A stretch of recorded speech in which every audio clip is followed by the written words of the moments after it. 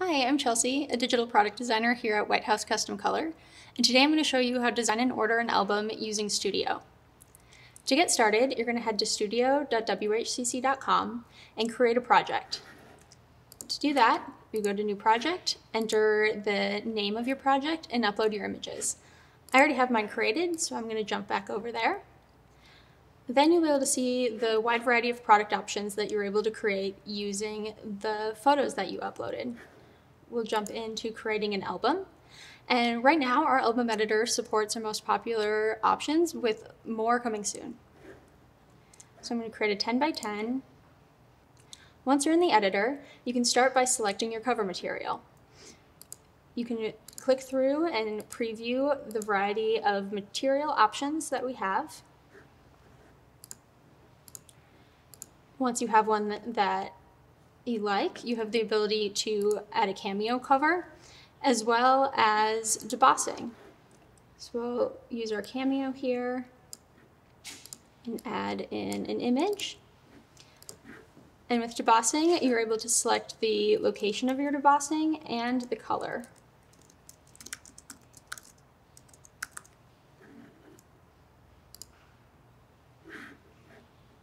Once your cover is ready to go, you can head over to the end leaves.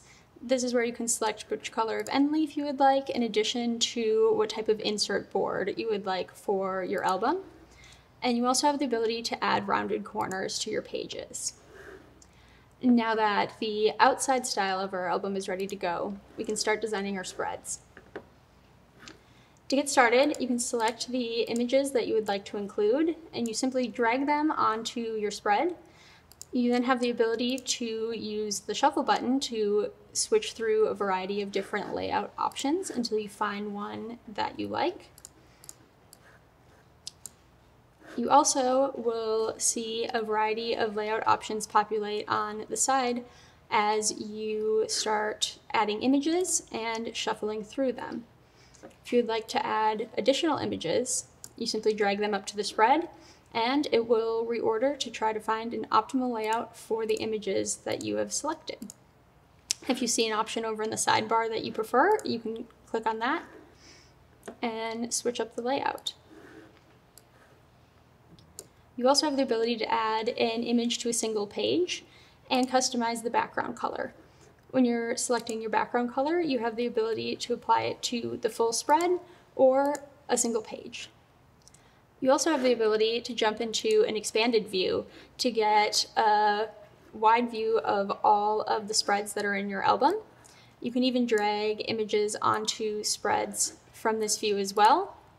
You can also create new spreads and use this as a way to preview, start laying out some of your spread ideas, as well as reorder the layout and organization of your album.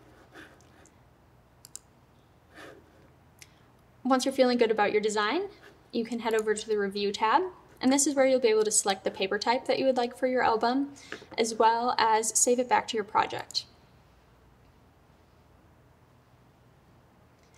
Once your album is saved to your project, you can click into preview it and get an unbranded share link that you are able to send to your client so that they can review the design that you've created and provide feedback or approval for you to order.